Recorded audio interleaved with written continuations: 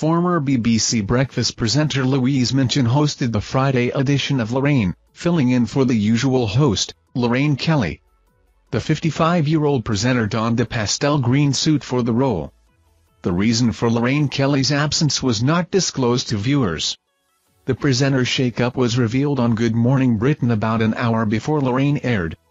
Some viewers expressed surprise and confusion about Louise Minchin hosting the show. Lorraine fans took to social media to comment on the change, with some noting the frequency of guest presenters on the show this year. Louise interviewed Roman Kemp about the upcoming Brit Awards during the program. The reasons for Lorraine Kelly's occasional absence and the choice of guest presenters were not clarified.